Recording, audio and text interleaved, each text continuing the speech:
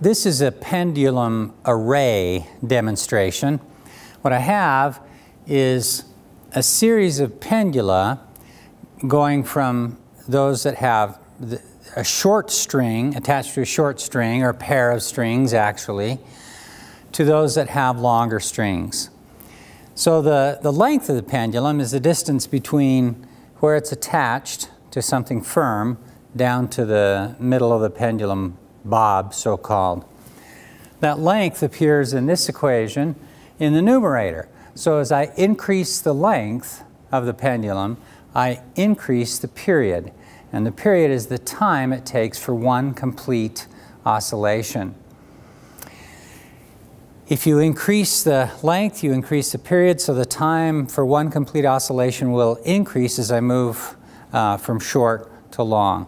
And the frequency of the pendulum goes like 1 over the period. So the frequency goes from high frequency, where it's oscillating fast, to a low frequency, a very slow oscillation. So what I'm going to do is to push all these pendula forward toward you and then release them from rest and see what happens. And so what you should be looking for is to see this one oscillating faster, it gets going faster, and that one slower as it moves along.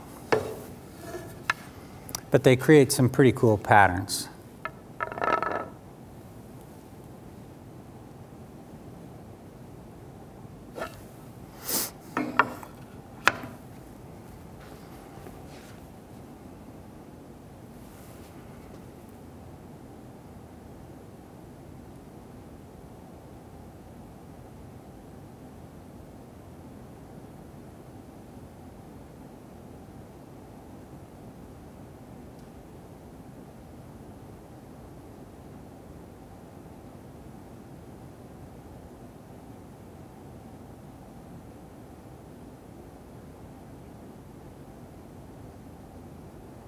See waves propagating up this way now.